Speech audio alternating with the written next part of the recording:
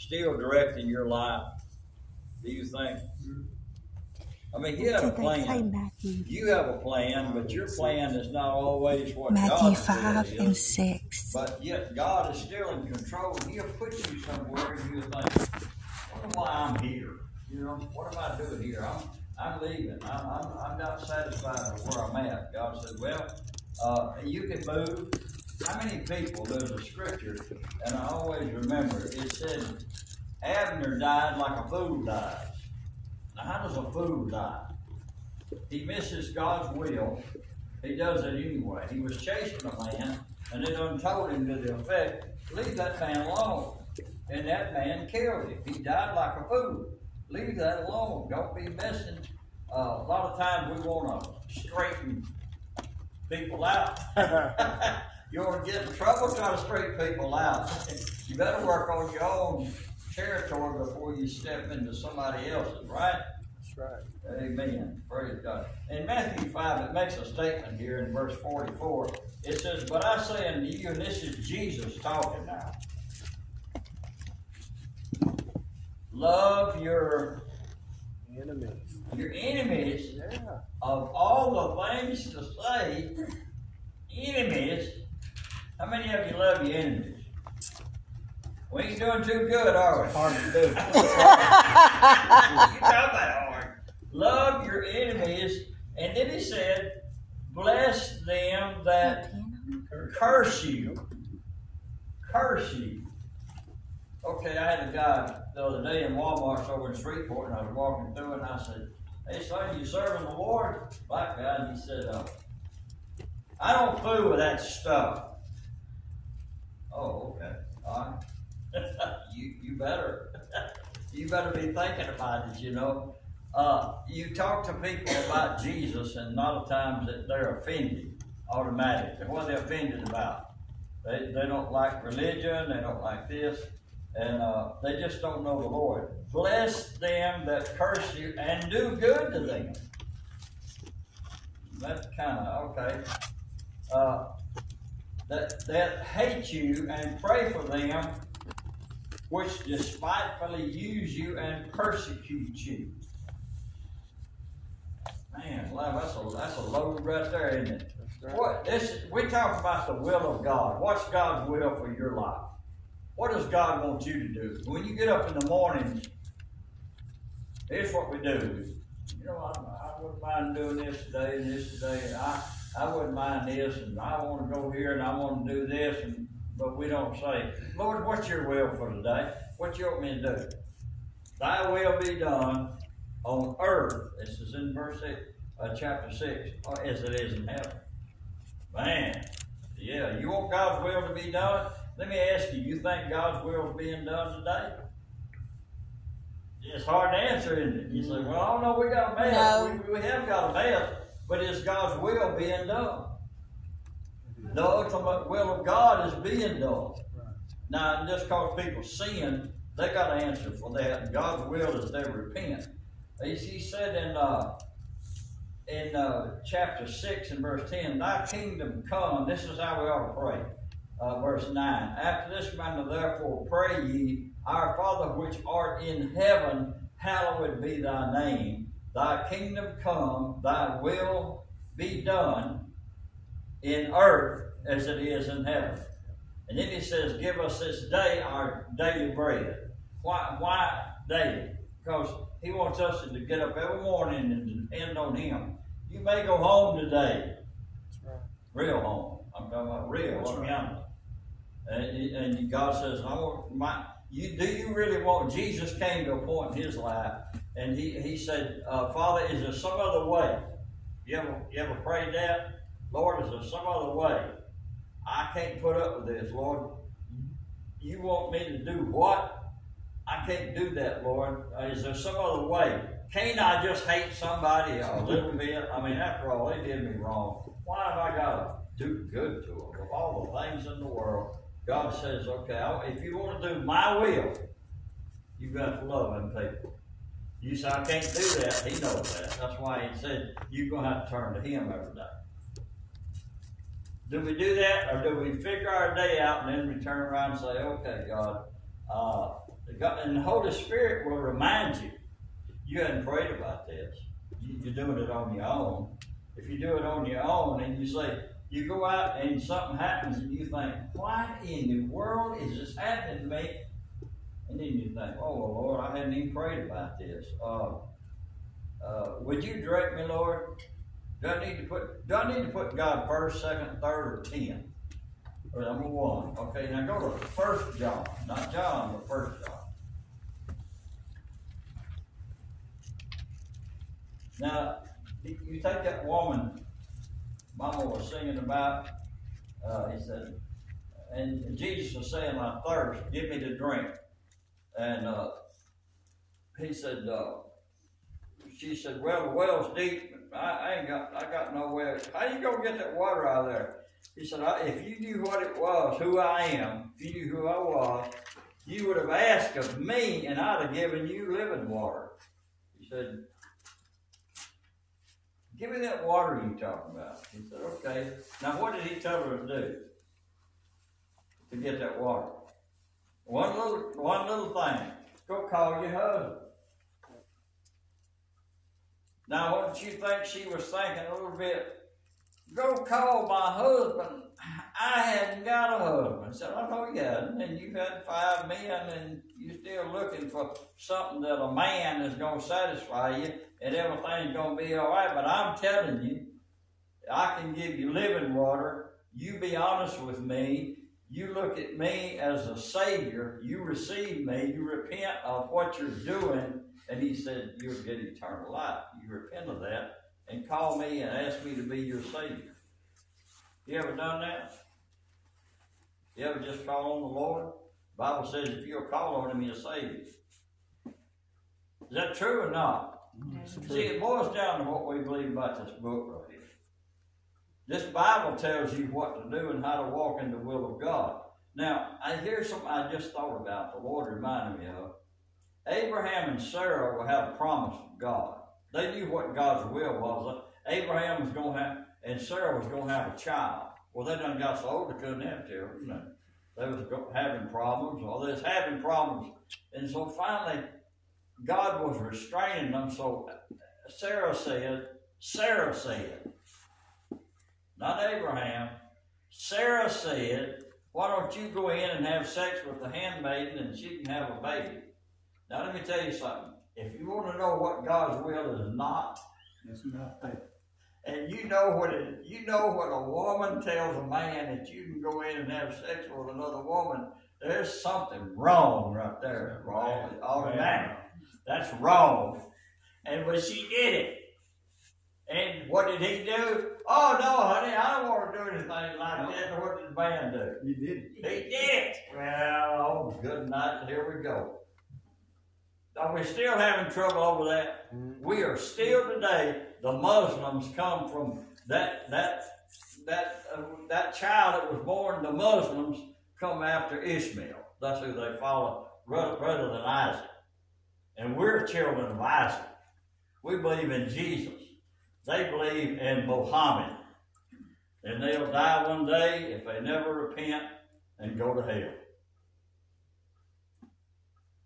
And who put this who started this? Well, I hadn't thought about her, but Abraham obeyed. Who does God, by the way, who does God look to? The man or woman? The man. The man's the leader, right?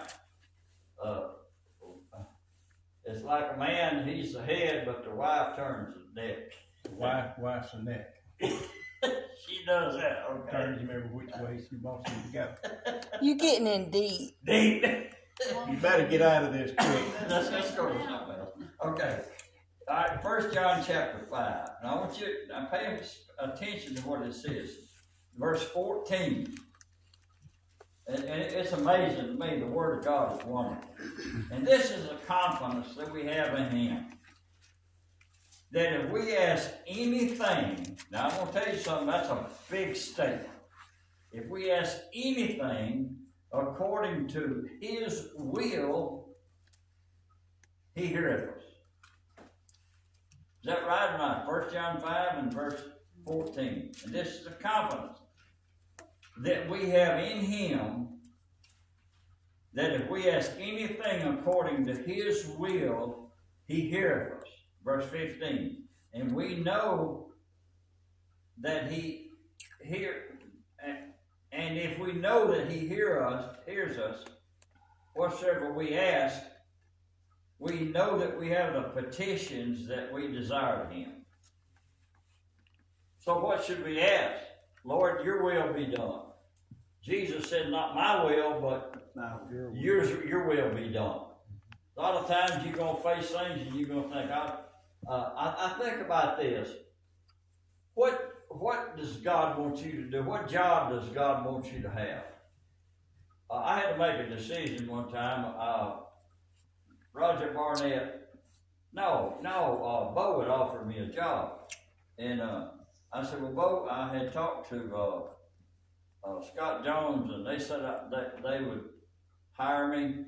And let me see about that first. And the first thing that happened was Dukem come out and said, some of them won't hurt for you to work on Sunday. And the Holy Spirit said, check. I said, okay, Lord. I went home that night and I wrestled. I said, Lord, now I don't know what to do. I'm starving to death trying to work for Tony Taylor. And he's as moody as any female could ever be, and this back and forth. And I'm thinking, this man is something ain't fit, you know. And so I prayed about it, went to work the next day, and Scott's brother-in-law, if I can call his name, anyway, I forgot it, but he come up and he said, listen, we talked to the men said you could take off since you was a pastor, and you can take off on Sundays. I said, okay. God answered their prayer. Well, right. I could have said, well, Lord, that's good money. I didn't even know what I'd be making. But I'm saying God had a will for my life to put me there. And I wondered a long time, Lord, what am I doing here? I mean, after all, I'm called to preach, and I'm down here, and we're working 90 hours a week. We ain't got no sense, but God's put me where he wanted me. And I'm getting to talk to people about Jesus. And go out on locations. And I mentioned the other day that Scotty Ford, from way back years ago, he was, I think he was a kind of raised Church of Christ. But he said, you know, he calls me on the phone, and he wouldn't even talk to me. He didn't got so squirrely and upset with the Lord, or something happened. And he said, no, he wouldn't even talk. I kind of called him, talked to him. He didn't want to talk about the Lord, no. But then all of a sudden, now he's serving Jesus. And you say, well, and he thought enough that God had used me enough to talk to him and to pray. Before he would do a frack job, he'd have us pray. He'd have people come up and pray. Before they did the job, he'd get killed on one of them things. You know? Right. But he was dedicated, and then all of a sudden he turned back. And to see that happen, it encourages you, is what I'm saying. It's not that I did anything. I was just obedient to God, and God worked it out and put me in the right place. You see, it was God's will for me to be there. I didn't understand it, and I didn't like it, and I didn't like working day and night, and I didn't like the things that I did a lot of times. But God, let me tell you something. God will take care of you. If he puts you someplace, he'll take care of you. He'll see you all the way through. He'll bless you. He's got a future for you. And I'm going to tell you, it was an amazing thing to watch God do that. And he said, if I ask him, and I know it's his will, he says, you got the petitions that you need, I'll make sure you do this. I look back on it now, for 18 years I drove a truck and never had an accident, as far as a wreck, I'm saying. 18 years and drove like a maniac. The safety man come to me and said, son, I don't want to have to go tell your wife that you got killed in a truck, but if you don't slow down, you are going to get killed as sure as the world. And we don't want that to happen. I'm telling you off the record, you need to slow down. But that's all we knew was work. Wide open. Who watched over me? He did. Because he's the one put me there. He's got you where He wants you. Have you ever, just like the man says, these young people, okay, they're wondering about who to marry. How are you going to know the will of God about that? You ask Him, right? Is that the best way? Ask Him. Now, how are you going to know? There's no verse in here that says, in the Bible, that says, this is how you can know that this is who you ought to marry. Now, you got patterns and you got things, but you don't always know. How many of you have made mistakes about getting the wrong person, going to the wrong place, doing the wrong job, and you didn't? I worked for Martin Gas one time, and I felt as miserable at that place as I've ever felt. I drove up there every day, loaded a load of jet fuel, brought right through Haynesville, went to Barksdale, unloaded it for the B-52s, come back home, went right through Haynesville. Now on the second load, I could have stopped there and left the truck there, but oh no, I had to go to Stevens, Arkansas, and turn around and drive back home in my little truck and get up the next morning and go up there and do it again. And I thought, this is killing me. And they didn't run logbooks, so they just, wherever you wanted, they'll send you anywhere, you know. And I'm thinking, Lord, this is corrupt all the time, just doing stuff. It's just crazy. Now, y'all ain't never done nothing like that. I know that, but I mean, it can happen, right? That's right. And what is God's will? Let me turn to 1 Peter. Back just a little bit there to 1 Peter. Now, this is a controversial. I don't know why it'd be controversial, but some people say it is. I ain't got no problem with it. I'm sorry, 2 Peter chapter 3. I want you to look at 2 Peter chapter 3.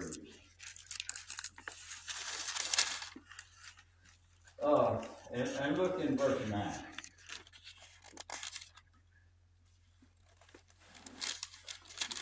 Now, we're talking about the will of God now. And you look in verse 2 Peter chapter 3 and verse 9. The Lord is not slack concerning His promise, as some men count slackness. Let me ask you this. Is God faithful? Yes. Oh, yeah. Yes. 100%? Yes. He said, I'll never leave you nor forsake you. So that we may boldly say, the Lord is my helper, I will not fear what man does, to me, or whatever. I'm going to trust Him. He is faithful not to cause us to be tempted above that we're able, but will with the temptation also make a way to escape. Do we fail? Oh, yeah. Do we take the bait? Satan throws it out there, and it looks like, man, that's what I need right there. And you go after it 100 miles an hour, and then you get it, and you think, I really didn't need that. I just felt like that's the wrong thing to do. I should have used a little wisdom with this, and I should have listened to God. And then we make the mistakes, but will God forgive us? He's faithful to forgive us and to cleanse us from all unrighteousness. Don't you love that about God? Amen. Yes. Okay, now the Lord is not slack concerning His promise. Okay? It's not you say, people, they come up, I have a promise from God. Wait just a minute. You better be sure it's His promise. As some men count slackness, but as long suffering to usward, not, what's that next word? Willing. Mm-hmm. That any should perish, but that all should come to repentance. You say, well, no, God just chose certain people, and these certain people going to heaven and the rest of them going to hell. Jesus, that's not what He said to you. He said right here, He's not willing that any should perish, but that all should come to repentance. Now, why do we not witness?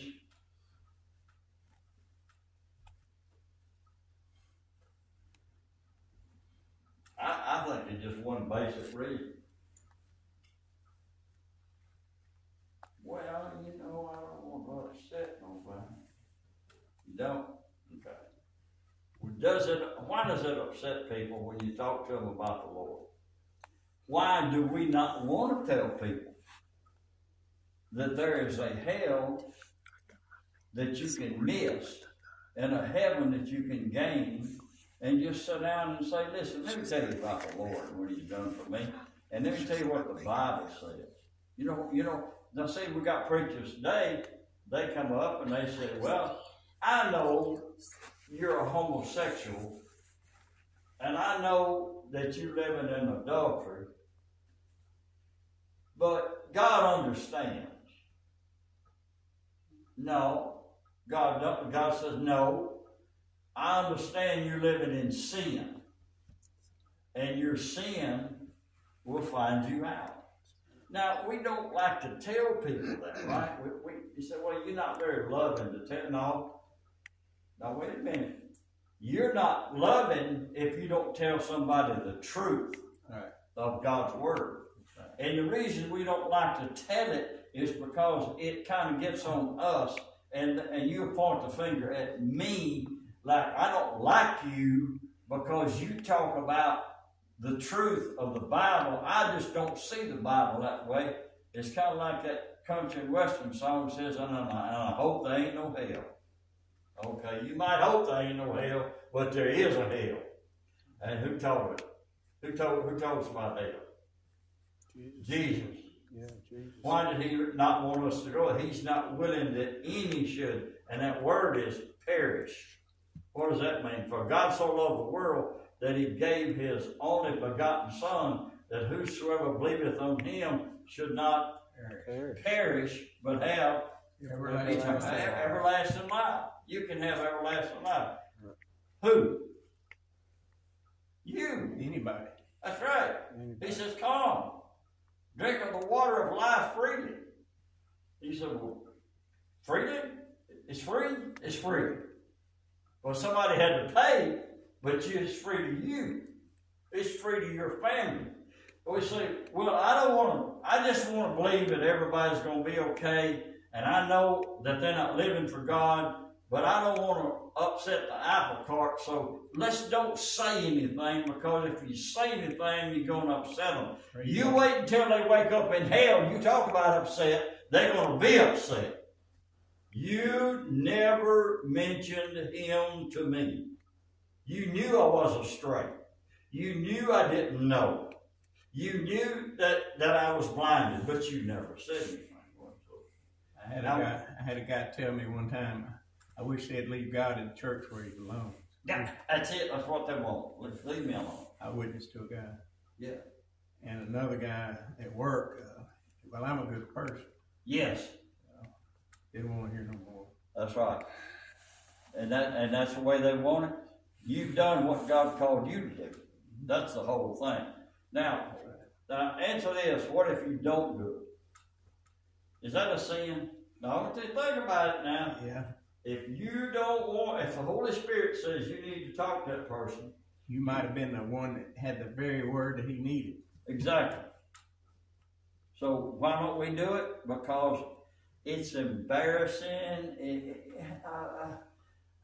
What? You're more ashamed of Jesus than you are warning somebody. And you say, well, I don't know this person. Maybe you don't know the person, but God's called us to carry the gospel. And the Bible says, how can they hear without a preacher? Without somebody to tell them how they're going to hear. The blood's going to be on your hands, what Ezekiel says. And I think about this. I remember times that God has told me to talk to somebody, and I didn't do it, and they died. I remember the people I'm talking about. And I said, Lord, I'm sorry. And I pray you'll forgive me. And I pray, Jean, what was Jean's last name? Reeves? No. No, Jean cleaned the house. Bailey.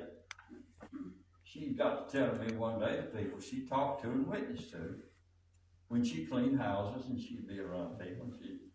I thought, you just don't know how encouraging that is to me, because I wanted to talk to her about the Lord, and she had already talked to her. There's two people that come to mind real quick. Frank Lewis. Frank's mother was raised in the church. You didn't talk to Frank. He didn't know God had a name if it wasn't blasphemy. Mm-hmm. Yeah, that's fine. He didn't care. He didn't care about you. He didn't care about nobody. Well, God laid it on my heart and need to go see him. Well, I don't even know if he's alive. Is he dead? No, I was going to ask you, but I don't know. I'm just not sure. And I thought, but his mother, I'm sure she prayed for him. But if God laid it on your heart, why did he do that? Like you talking about, David, if you might have been the person.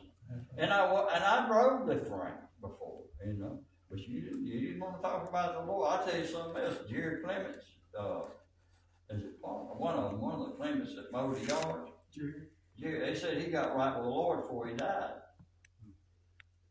But you didn't talk to him about the Lord. Joe Ivy was the same way. He just cuss and blaspheme, and that's him, you know. God still calls us to warn them, people. I wonder if we'd be willing to do that. See, do we want that on us? You say, well, that puts me under what? It puts you under a responsibility that Jesus Christ has left you here. And here's the thing God will do. He will today put somebody on your heart. You say, you need to talk to them. So, Lord, here's what we do. We get all prepared. We don't have to prepare. Ask the Lord to help you. He'll lead you if you He let will him. put you where you need, and he'll open the door. Now, is it our responsibility to go through the door? Mm-hmm. It is, isn't it? Mm-hmm. And if we don't go through the door, how many times I've been in stores and God laid on my heart to talk to somebody, and I wouldn't do it, and there wouldn't be nobody in the store. I said, well, Lord, I'll go back in. Okay, Lord, I'll go back in. I go back in, and there's 100 people in there. Boy, you blew that deal, didn't you? God done moved everybody out so you could talk to somebody. And you say, well, what am I going to tell them? Just tell them what God's done for you, and tell them that God loves them and he wants to send them to a great place one day. And that's what we're here for. And say, well, what if it costs me? That's what Jesus said, take up your cross daily and follow me. And you know what? That's what we're called to do, is to witness. How can they hear without a preacher? If they're not saved, if they're lost, and they trying to live without God, you say, but well, I don't know, it's just hard for me. Sure, it's hard for us. Jesus went ahead and he talked to people knowing all the time they was going to crucify him. But he told them the truth, didn't he? There's two people that were stoned to death in the New Testament. Stephen was stoned, Yep. and the Apostle Paul. They actually left him for dead. See? Okay, when Stephen was stoned, you know who was at his stoning? Saul was, which was Paul later. He watched it, and he consented unto his death, and he was holding the cloak while they killed him. Now, you don't know how God used that. You say, Lord, do you want me to die for you? I think before it's over with, one of the reasons, and you can watch this, it won't be long, preachers are going to jail. Yeah. They're going to go to jail. And I'm going to say, my wife, she said it too, you know. No, I'm kidding. That's what that guy said. He said, robbing a bank, and he said that guy was standing there and said that this one guy, he looked at him and he said, did you see me rob that bank? He said, yeah, he just shouted, boom. He said, this next guy, he said, did you see me rob that bank? He said, no, but my wife did.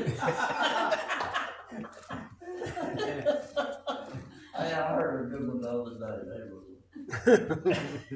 The guy said, he said, whatever you do, don't ask your wife what's for supper while she's out mowing the yard. Woo. Oh. That hurt, didn't it? Well, see, God has a plan. He has a will, doesn't he? And you know, what we need to do is just say, Lord, I don't know how to get there, and I don't know what to do, and I don't want to do. Abraham made a mess, and oh my goodness. Y'all study the scripture. You see where Abraham he has such a hard time of dealing with that boy and dealing with everything. But see, God knows we're going to suffer on this earth. He's called us to suffer. That's what Peter said.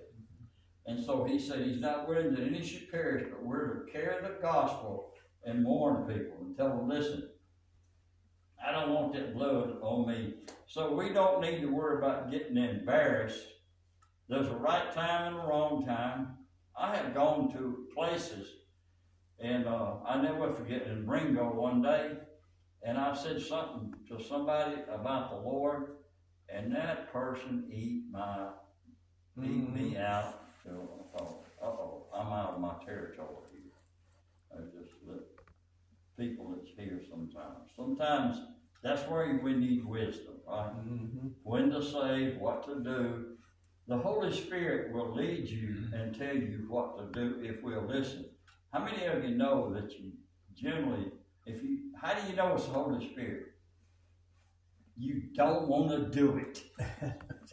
You just think, Lord, I got an excuse, and Lord, you know how it is. I don't know them people, and I mean, after all, Lord, they don't listen to me anyway. And Lord, no, God just said, listen, that's the reason I'm laying it on your heart. You need to say something.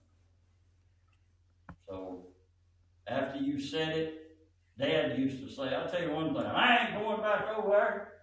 If they want to go to hell, they'll just have to go to hell. I'm not going back over there. They done lied to me. They done this and that. And the Lord laid it on his heart. He'd go right back over there. I mean, that's just life. And God knows He is not willing that any should perish, but that all would come to repentance. Right. And it is hard. Isn't it hard? It is. I mean, especially family. Especially those close to you. But you never know what an influence you're having on people. So don't stop. That's the main thing. And we need one another. But thank God for His grace, for His mercy, and for Him seeing us all the way through. Amen. And, well, I appreciate you being here, and I pray. Listen, pray for us. Do we all need help? Sure. All of us. At a point, I still ask you, what's it going to be like when you leave this earth and go to heaven? Just like that quick. I thought about if he's laying down at night and the Lord took you home, you're going to wake up in glory. And you think, oh, Lord. But can that happen? Does that happen? That happens all the time. People leave this earth. They leaving their earth right now. Right. They're going home. I'm looking forward to it. Amen. There's an excitement about it. Yeah. I mean, you think, praise God. If you're not ready, though, it's no excitement. So you pray that people you're around, people that God puts you around, places God's going to put you this week, that you can be a witness and you can see what God is doing. It's kind of like I talking to a doctor over there one day, a heart doctor, and I said, Doctor, are you a Christian? He said, yeah, I don't act like it or something, you know. It was real funny in a sense. But see, you got to be willing to look like a fool.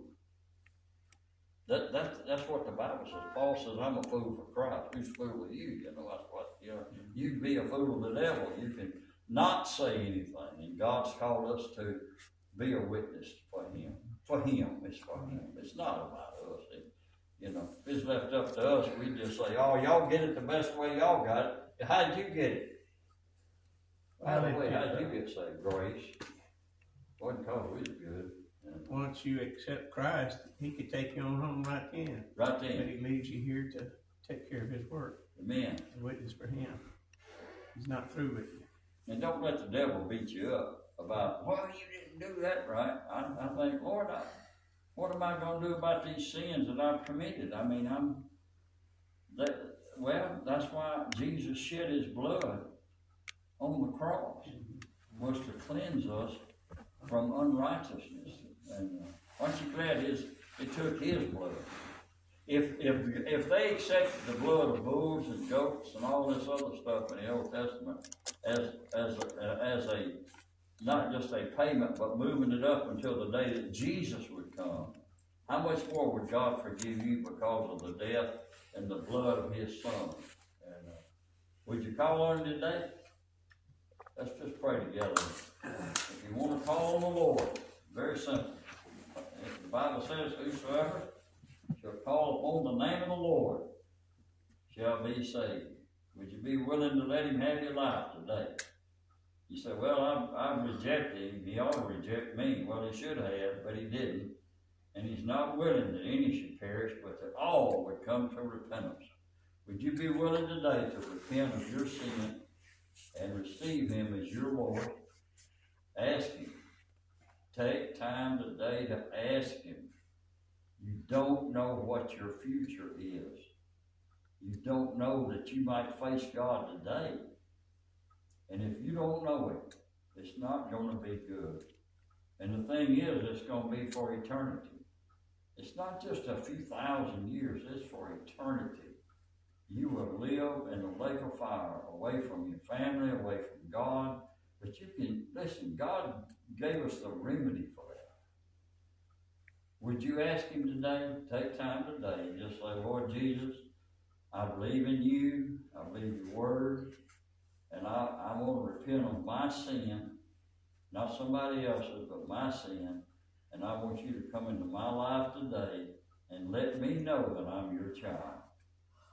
Now you pray that and ask the Lord, sincere from the heart, and God will hear that prayer, and He will come into your life, and He will change you.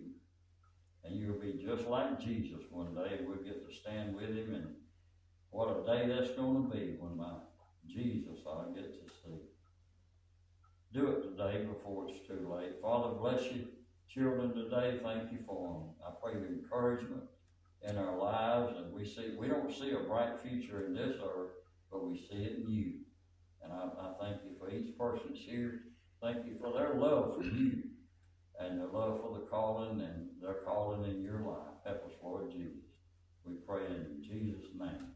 Amen. Amen. God bless you. Appreciate it. He's for us. Yes, He is. Not against us. Sandra's sister, Jimmy, pray for her.